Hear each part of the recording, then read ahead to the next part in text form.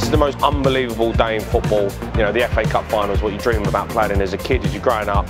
For me, the FA Cup final is still the most historic trophy that you want to be involved in.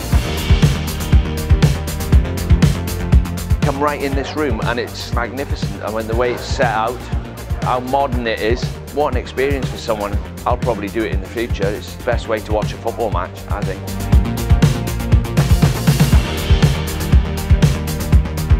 If you play tennis, you want to play at Wimbledon. If you play cricket, you want to play at Lord's. If you play football, you want to play at Wembley.